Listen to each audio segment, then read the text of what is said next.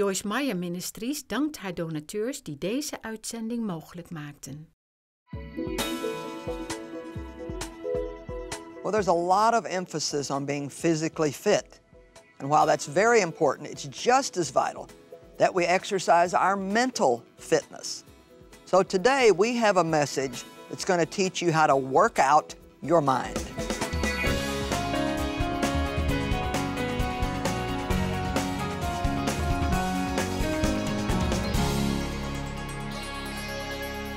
Jesus did not just die for us so we could have our sins forgiven and someday in the sweet by and by go to heaven, get a mansion and float around on a cloud and sing songs with angels.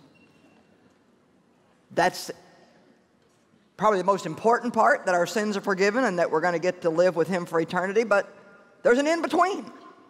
And He cares about the in-between, and He died for the in-between also. And He did not just die so I could be saved or you could be saved, but that everything that we've lost through the fall, through sin, through ignorance, through abuse, through rejection, through pain, that everything that we've lost can be restored. And we know that restoration is a process. Transformation is a process. It takes time. And it's not just something that God just does while we sit idly by and do nothing. We have to cooperate with God by doing what He tells us to do. You say, well, it's just too hard. I can't forgive, you know. I can't do this. I can't do that. And the point is we can if we really want to. And until we take responsibility for that, we are never, ever, ever going to get out of the messes that we're in. You do not have to live head over heels in debt.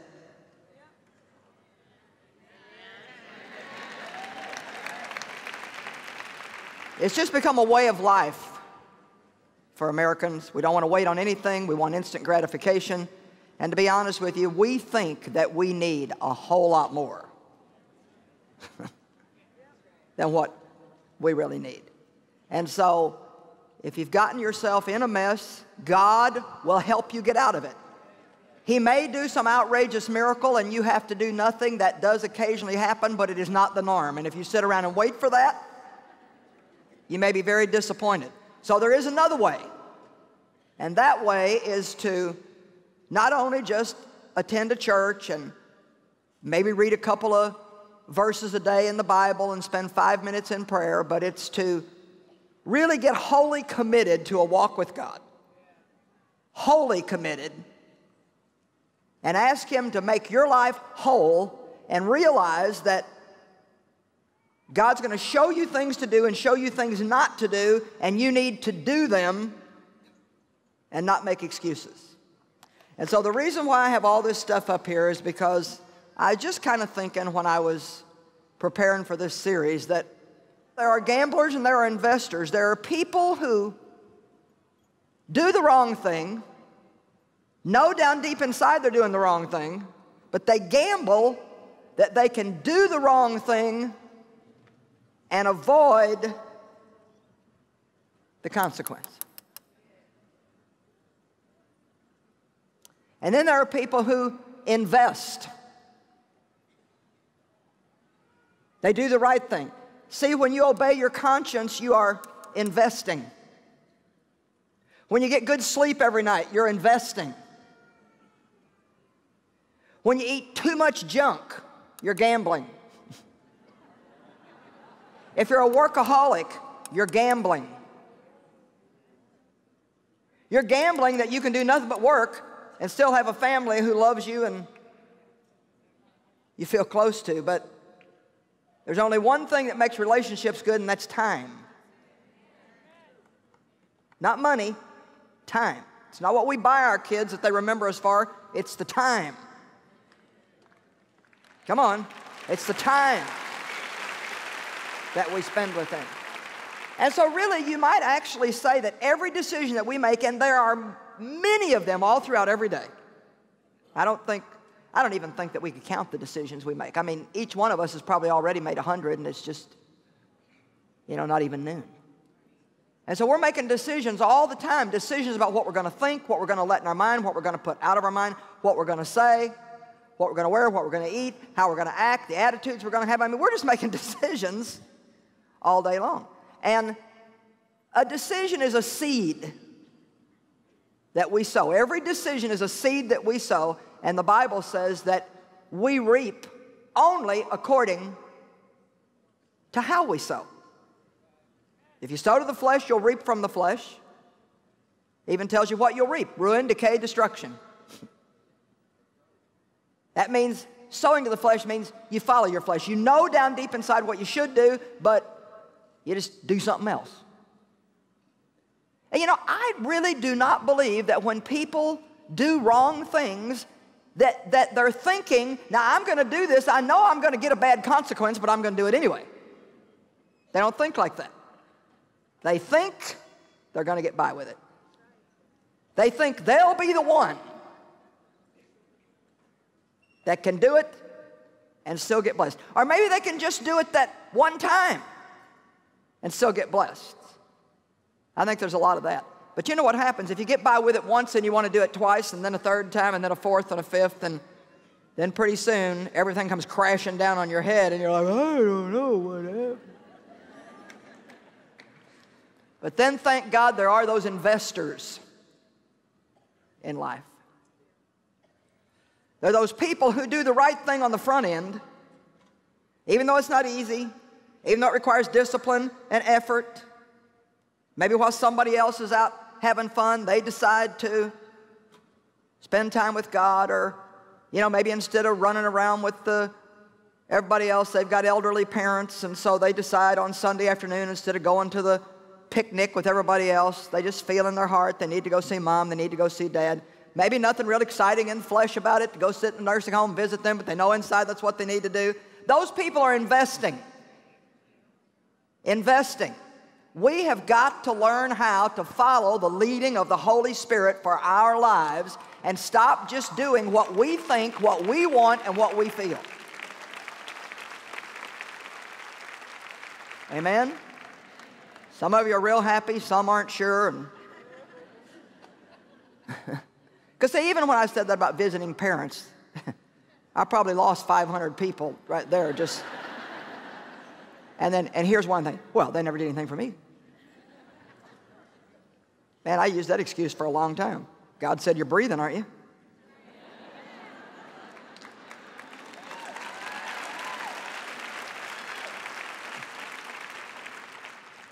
And see, the good news of the gospel is, by the power of the Holy Ghost, you can be good to somebody who wasn't good to you.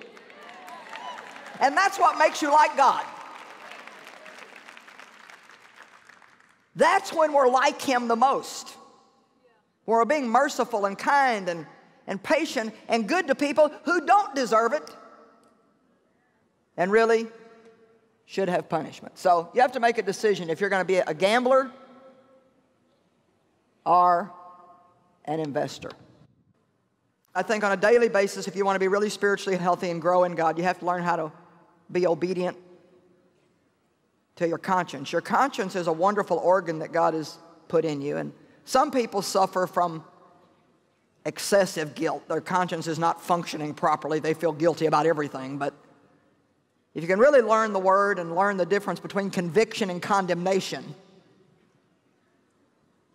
think about that. There's a difference between conviction and condemnation.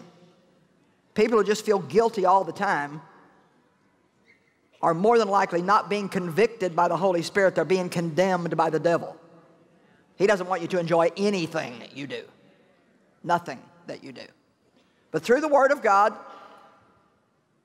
you can learn about all that, and you can come to the point where you can trust your conscience to let you know when you're doing something that's okay, you feel peace about it, and when you need to back off. And really, if our conscience tells us not to do something, we don't even need to know why.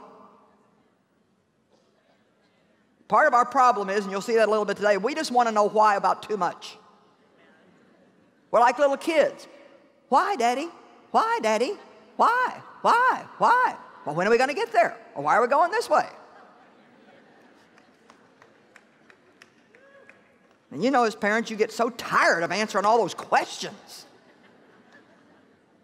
And can we just say that God knows a whole bunch of stuff that he ain't going to tell you?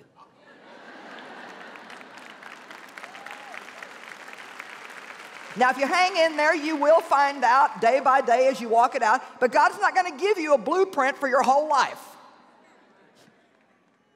It's going to take a lot of T-R-U-S-T, trust. It's all about trusting God. But if we can learn how to obey our conscience and follow the leadership of the Holy Spirit. And as I said, we don't always even have to know why we don't feel right about something. If you don't feel right about it, then you just need to not do it.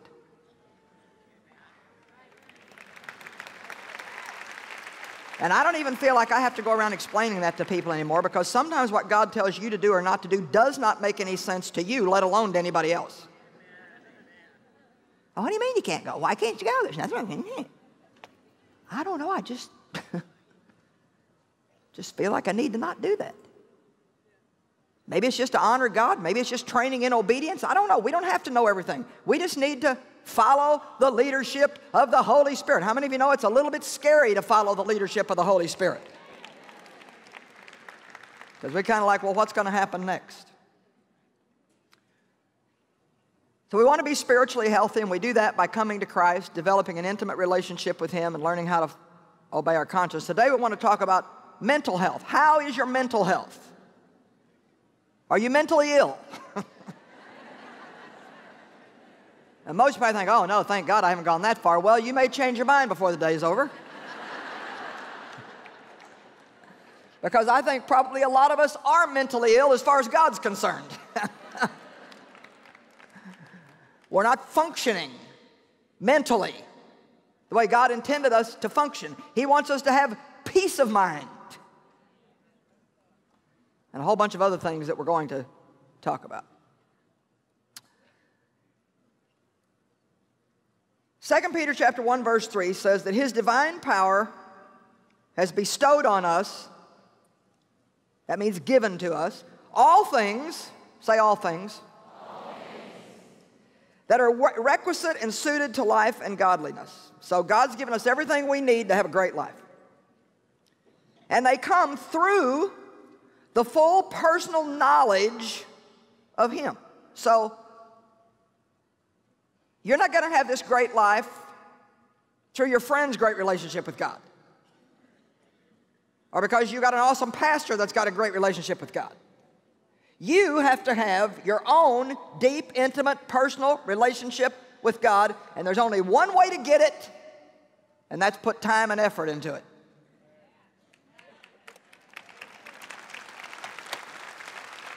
Nobody can pray it off on you. You can pray for somebody to do what they need to do to draw close to God, but you can't just pray for them to be close to God.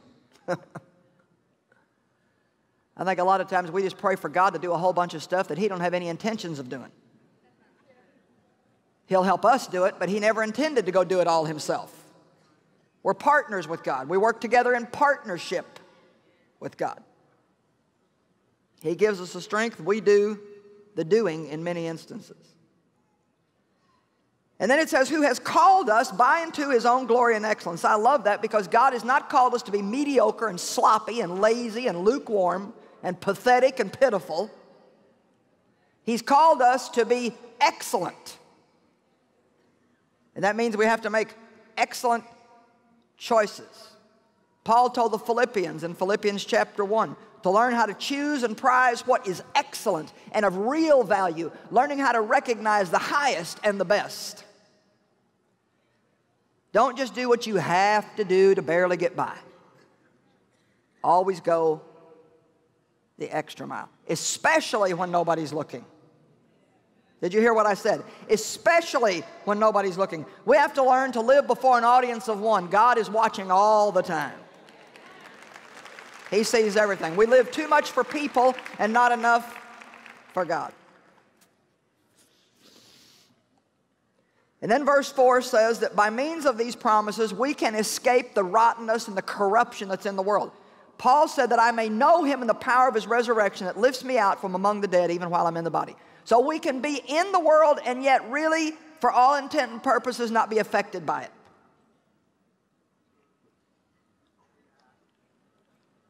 There's a way that we can live, a life that we can live, where we don't have to live upset all the time, wondering about what people are thinking of us. We don't have to worry about the economy and the future and what's going to happen in the world. We just walk it out day by day and believe that if we've done what God's asked us to do, that He's going to do what He said He would do. And we might have to make a few adjustments, but if we do, He'll give us the grace to do that. We don't have to worry about these things. For this reason, verse 5, now here comes your part. Those first couple of verses are God's part. Here's your part. Add your diligence to the promises. Employ every effort in exercising. Now there's three words right there that just give us the creepy crawlies in our flesh. Diligence, effort, and exercise all in one sentence. Come on now. We got to do more than sit in the recliner with the remote control pushing buttons. We crab because we have to unload the automatic dishwasher. Oh, man, I have to unload the dishwasher.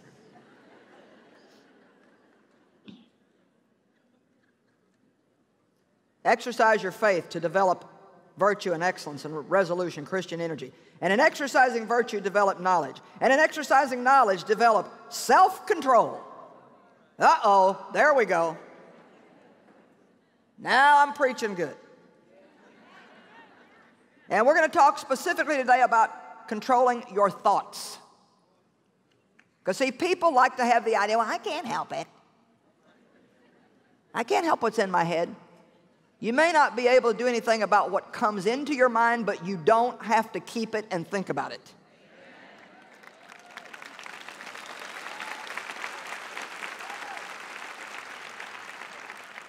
I just want to finish this. We're going to go right to this stuff about the mind. And as you develop self-control, exercise self-control, then you'll develop steadfastness, patience, endurance. And in exercising steadfastness, you'll develop godliness. And in exercising godliness, you'll develop brotherly affection. And in exercising brotherly affection, you'll finally come to the end fulfillment of what God has called us for, which is real Christian agape love. We're on a journey. And our journey is to learn how to not be selfish and self-centered, but live our lives to be a blessing everywhere that we go. And in the midst of that, our flesh screams out, well, what about me? And if we can just see it, if we will be willing to stop trying to take care of ourselves, God will take care of us. The Bible says in 1 Peter 5, casting all your care on Him, for He careth for you affectionately. So many people just need to retire from self-care. Let God do the job that He's good at. Get up every day, tend to God's business, He'll tend to yours. Find somebody to be a blessing to. Keep yourself off your mind, and you'll be surprised how happy you'll get. God will just sneak up on you with blessings that you can't even imagine. Now, Romans 15, first 3 verses. We who are strong in our convictions and of robust faith ought to bear with the failings and the frailties and the tender scruples of the weak. We ought to help carry the doubts and qualms of others and not live to please ourselves. Can you just say with me today, I am not here to please myself. Now, I know a lot of you don't believe that yet, but it's nice to get you saying it. Let each one of us make it a practice, and practice means you do it over and over, to please and make happy his neighbor for his good and for his true welfare, living to edify him, to strengthen him, and to build him up spiritually. For Christ did not please himself. He gave no thought to his own interest. Isn't that an amazing scripture? I really believe that's our journey. I honestly believe, and I've been at this a long time. I've been a Christian for lots and lots and lots of years, and I've been in ministry 32 years, teaching the Word 32 years. And believe me, I've tried every way that anybody could possibly try to be happy. And the only thing I've come up with that works is what Jesus said. Forget yourself. Get your mind off yourself. What people are not doing for you, what people are doing to you, what they ought to do for you, they're not doing for you. What they think about you, how they look at you, how they treat you. The truth of the matter is we're so concerned with what people think, and most of them ain't thinking about us at all.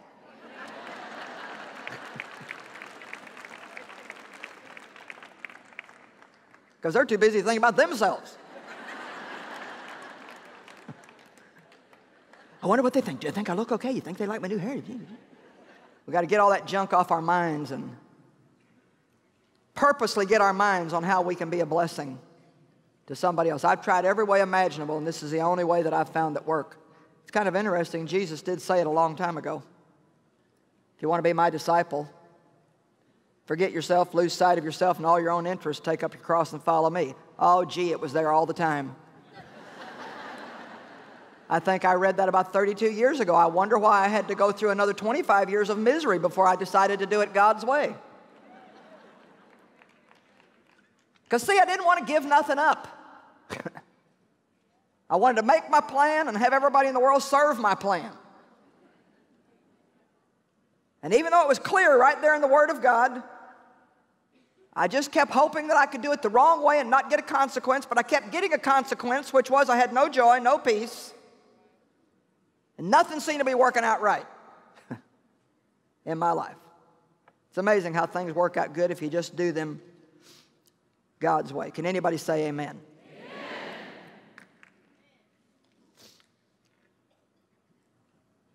I'm sure that anybody who's been around the Word very long is familiar with 2 Corinthians 10, 4 and 5, but let's just put it up on the screen so we can have a look at it. An obedient mind leads to an obedient life. You absolutely cannot have the life that Jesus died for you to have if you're going to let your mind be a mess. A sick mind creates a sick life. 2 Corinthians 10, 4 and 5 says, the weapons of our warfare are not physical weapons of flesh and blood, but they are mighty before God for the overthrow and destruction of strongholds. A stronghold is a place where an enemy digs in, captures an area, and buries himself in it. And that's what the devil wants to do in our minds. He wants to have strongholds in our minds so he can capture an area of our thinking and own that area. Inasmuch as we refute arguments, how many of you know that your mind will argue with you? And theories, you realize we come up with a lot of theories. And reasonings. Well, that can't be God. Well, how's that going to work? Well, And every proud and lofty thing that sets itself up against the true knowledge of God. And we lead, not God, we lead every thought and purpose away captive into the obedience of Christ, the Anointed One. So we have to guard our heart with all diligence, for out of it flows the issues of life. To guard something means to watch very carefully that nothing gets in that shouldn't be in, and should anything get in that shouldn't be in, it is immediately thrown out. We have to guard our heart. We do it. Do you understand that? We do it. Stop praying for God to do something that He's giving you the strength to do. I really do believe that this is a real problem. I think we think that just because we pray, now God's going to do everything. And we dare not try to do anything without prayer, because when we pray, we get God's help.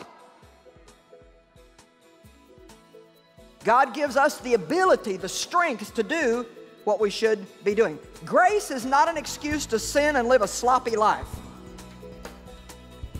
Grace is the power of the Holy Spirit to enable us to say no to sin and yes to God.